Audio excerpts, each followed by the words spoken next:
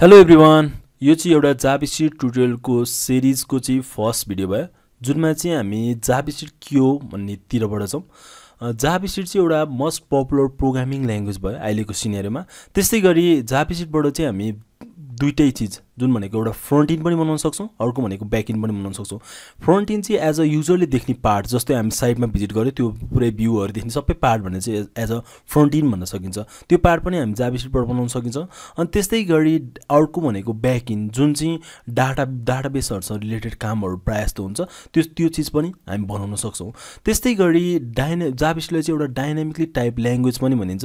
Basically भन्न खोजेको कस्तो भन्दाखेरि चाहिँ कुनै पनि एउटा भेरिएबलमा चाहिँ पछि हामी यो हेर्छौँ, त्यसमा चाहिँ नम्बर पनि मैले स्टोर गर्न सक्छु, इन्टिजर पनि स्टोर गर्न सक्छु। त्यस्तै गरी भनेको स्ट्रिङदेखिबाट लिएर एरेहरूदेखिबाट लिएर सबै चिजहरू चाहिँ म एउटै भेरिएबलमा स्टोर गर्न सक्छु। जस्तै स्ट्याटिकली टाइप ल्याङ्ग्वेजमा चाहिँ मलाई यसमा चाहिँ यही स्टोर गर्नुपर्छ भन्ने हुन्छ। जस्तै अब इन्टिजर छ भने त्यसको लागि चाहिँ मैले इन्ट भन्ने एउटा किवर्ड युज गर्छु, त्यसमा स्टोर गर्नुपर्ने हुन्छ। प्रायः जस्तो सीतिरहरू चाहिँ यस्तो हुने भयो स्ट्याटिक टाइप ल्याङ्ग्वेजमा। त्यस्तै गरी अर्को मल्टी प्रोग्रामिङ प्याराडाइम जावास्क्रिप्टले एउटा अप्नाएको चिज भयो, जुनमा चाहिँ भन्न खोजेको कस्तो भन्दाखेरि चाहिँ जस्तै एज एक्जाम्पललाई चाहिँ म जाभा लिन्छु।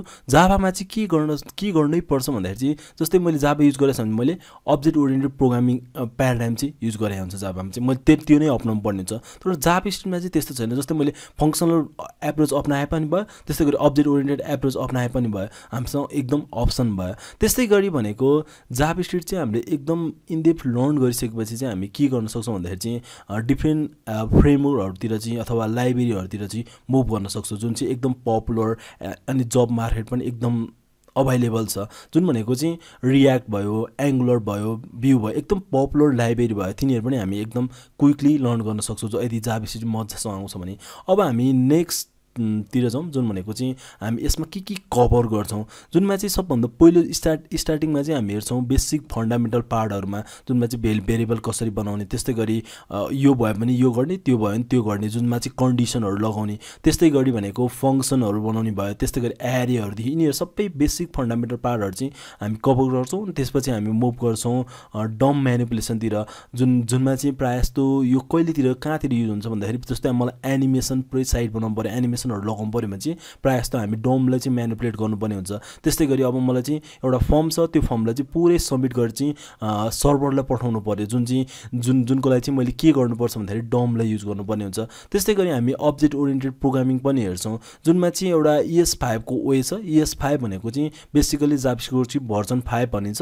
अनि त्यस्तै गरी अहिलेको करेन्ट चलेको भर्जन भनेको ES6 भयो, जुनमा चाहिँ क्लासेसहरूदेखिबाट लिएर धेरै फिचर्सहरू चाहिँ एड भएको थियो, जुनमा चाहिँ हामी अब्जेक्ट ओरिएन्टेड प्रोग्रामिङमा चाहिँ ES5 र ES6 दुईटै वे हेर्छौँ। त्यस्तै गरी एसिन्क्रोनस कोडहरू इन जावास्क्रिप्टमा जुनमा चाहिँ एजेक्सहरू छ। जस्तो एजेक्सहरू चाहिँ बेसिकली कस्तो केसमा चाहिँ युज गर्छौँ भन्दाखेरि चाहिँ प्रायः जस्तो चाहिँ अब फ्रन्ट इन्डबाट डाटाहरू चाहिँ मलाई ल्याएर डिस्प्ले गराउनु पऱ्यो। त्यस्तै गरी मेरो डाटाहरू यहाँ फर्ममा भएको डाटाहरू चाहिँ पठाएर चाहिँ ब्याकइन्डमा लगेर स्टोर गर्नु पऱ्यो। त्यस्तो केसमा चाहिँ एजेक्सहरू युज गर्छौँ, त्यो पनि हामी कभर गर्छौँ, त्यो पनि हामी हेर्छौँ। त्यस्तै गरी प्रमिसेसहरू भयो, एसिङ अवेट जुन चाहिँ नयाँ अहिले आएको भयो, यिनीहरू चाहिँ एसिन्क्रोनस कोडहरू ह्यान्डल गर्नलाई भयो, तिनीहरू पनि हामी कभर गर्छौँ। त्यस्तै गरी इरर ह्यान्डलिङको पार्टहरू हामी हेर्छौँ, जुनमा चाहिँ हामी पुरै एउटा सेक्सन हुनेछ, त्यसमा चाहिँ पुरै इरर ह्यान्डलिङको चिजहरू चाहिँ कभर हुने भयो। त्यस्तै गरी लोकल स्टोरेजहरू पनि हामी हेर्छौँ। लोकल स्टोरेज बेसिकली चाहिँ फ्रन्ट इन्डमा चाहिँ हामी डाटाहरू स्टोर गर्नको लागि, जस्तै मेरो एउटा प्रोडक्टको डाटा छ, त्यो प्रोडक्टको डाटा चाहिँ मलाई फ्रन्ट इन्डमा स्टोर गर्नु पऱ्यो भने चाहिँ हामी प्रायः जस्तो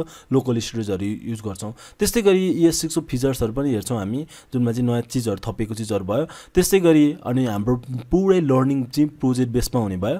अब अर्को भनेको चाहिँ हामीलाई यो पुरै जावास्क्रिप्ट सुरु गर्नुभन्दा पहिला चाहिँ के आयो भने फाइदा हुन्छ, जुनमा चाहिँ HTML CSS को बेसिक पार्टहरू आयो भने हामीलाई एकदम फाइदा हुने भयो। HTML त एकदम नेसेसरी नै छ, किन भन्दाखेरि चाहिँ यो चाहिँ एउटा फाउन्डेसन भयो वेबको, जुनमा चाहिँ जसरी हामीले कन्टेन्टहरू सबै डिस्प्ले गराउँछौँ, त्यो सबै डिस्प्ले गराउने काम भनेको चाहिँ हाम्रो HTMLबाट हुने भयो। सो HTML चाहिँ एकदम HTML CSS को बेसिक आयो भने चाहिँ एकदम राम्रो हुने भयो। त्यस्तै गरी अर्को भनेको चाहिँ हामी कोड एडिटर चाहिँ कुन युज गर्ने, जुनमा चाहिँ हामी कोडहरू लेख्ने चिज भनेको चाहिँ एउटा एडिटर भयो, कोड एडिटर भयो, जुन त्यसमा चाहिँ हामी धेरै अप्सन छ।